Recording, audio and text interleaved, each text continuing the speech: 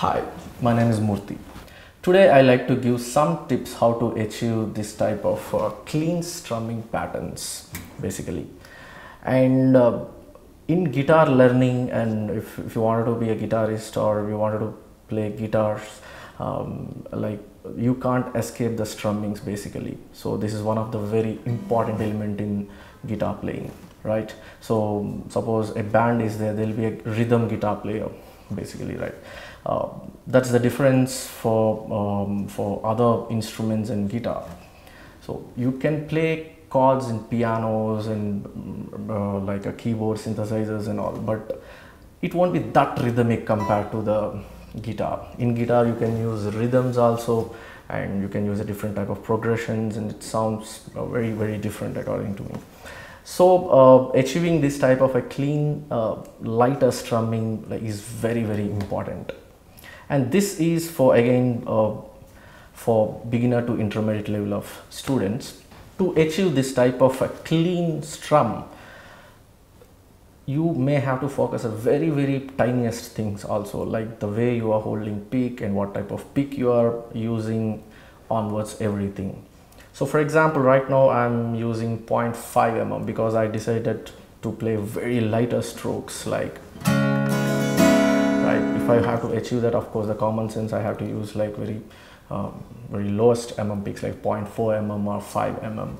And my recommendation, like if you are a beginner, try to use little rubbery kind of a materials in picks, because if you're strumming for long period, your pick can slightly move and you may feel insecure when you're playing. So the rubbery kind of materials can give a better grip basically, and it's completely individual. If you're comfortable, whatever picks like you can use, but I recommend little low mm picks when you are choosing for the lighter strummings actually. And the way you have to hold pick is something is like you should not hold pick very closer to the point, and I hold very close to this tip point when I play melodies basically.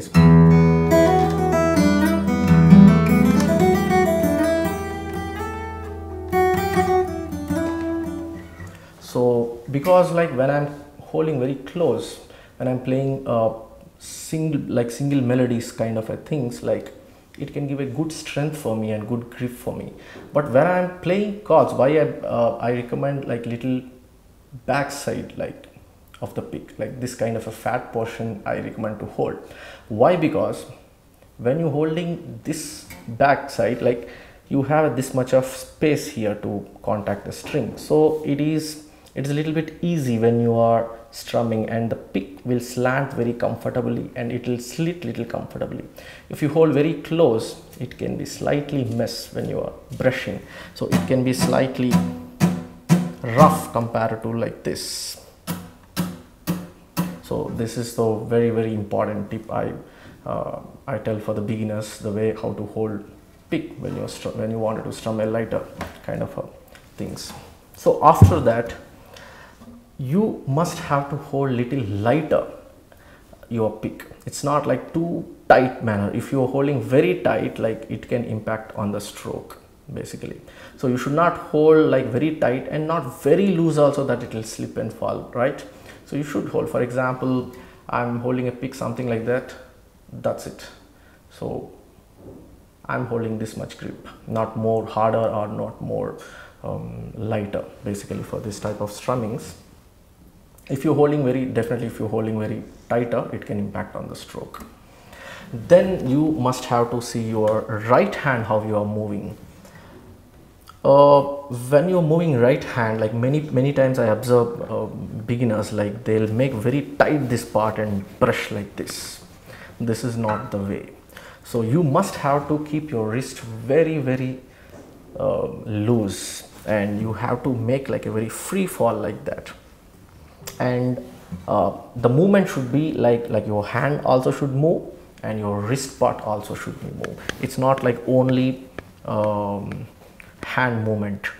When you're going to the higher level kind of rhythms, like your wrist movement can be more, for example.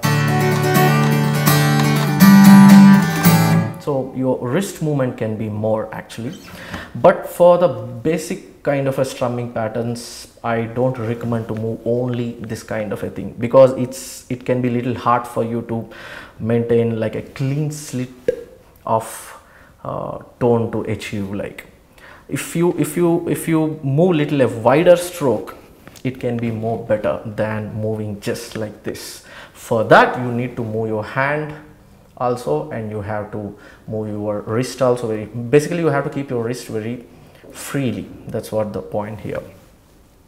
And how the way you have to contact the strings also very important. We should not try to hit it like very hard like this. So we have to open our ears basically, like how you're contacting strings. It should be little lighter, and your first goal have to be like you must have to hit very evenly and very balancedly on the strings, and try to achieve like a single slit of stroke. Single slit of stroke means like try not to do like brush like this. See, it sounds very odd, right? Try to hit like this. Basically you should try to get like a single note, not like a multiple brush like this. Okay, so there'll be a lot difference if you do. For example, I'll take one rhythm and I'll try to play like both ways. You can identify that. If I'm brushing like very clear, very close here,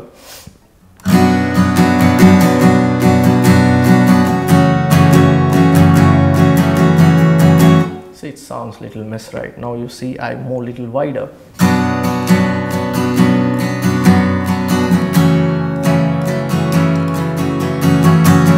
See how clear it is, my every stroke. So if you are beginner, like I definitely recommend you to move wider strokes and try to make your wrist very free. It's very important. Mostly people don't focus on these things, and I've seen people who play for years also, they don't adopt these things and they still try to brush very hard like this. So you have to check yourself like how well you are trying to balance your pick and strings actually, and your hand movement also. And one of the common troubleshoot what I see from beginners is they don't hit strings like very evenly, and some people like they feel comfortable downstroke, but when it comes to the upstroke they feel difficult. Basically you need to sit and practice for hitting all strings with the same priority. Like for example, like if you are hitting upstroke, it should not be like only bass parts are covering more, something like no, it should be, see how much difference it is. So you should try to give the stroke all strings very evenly. Yes, it takes time. If you are very beginner, it takes time, but definitely you can achieve if you are trying to remember these points when you're practicing. And for upstroke, like many people, they'll try to give only no, right? And here one more small technique is like I'm not holding my pick very straightly. It's not like I'm not brushing like this and like that. When I'm giving the downstroke, I'm just angling myself little like this to pass strings comfortably, and when I'm giving the upstroke, I'm slightly changing my pick angle and trying to make move little comfortable like this. If you are doing like this, definitely it can create kind of a chaos kind of a sound like no.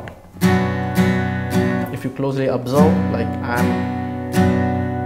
I'm just tilting my pick like this and trying to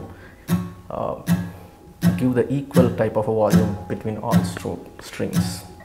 So this may take a little time, but please keep it in mind and open your ears when you are practicing. Don't only focus on right hand or something. You have to listen basically how it sounds. And as I said, this pendulum technique is very important. So what is pendulum technique? As I've told you, this movement when you are doing, like see, it looks like a pendulum, like a clock pendulum, right? There are so many benefits by this pendulum technique. So when you are doing that, as I told, the slit can be very comfortable, and if you're doing close, like it can sound a little mess. That's one of the thing. And another thing, when you wanted to create a new rhythms, when you wanted to make different type of probabilities rhythms in up to 8th note levels, actually this technique can help a lot. In my next video, I'll try to explain how to create different kind of rhythms using this pendulum technique basically.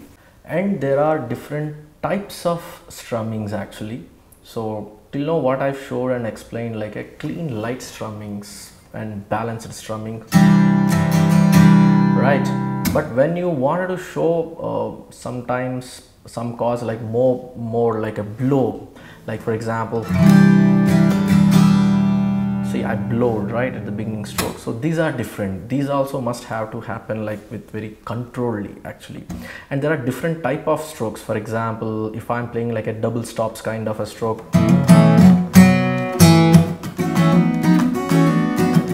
so this type of hitting is different. Or if I'm playing power chords, for example, so this type of hitting is very different, right?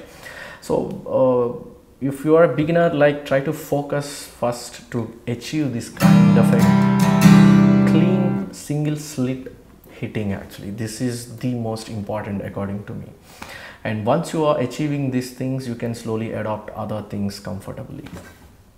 And I hope I covered most of techniques with my experience, what I felt so far. I hope this will definitely help you when you're practicing. And please like, share and subscribe our channel so I can do more contents like this. And try to comment if you have any doubts and if you want me to discuss any related topics or something. Thank you so much.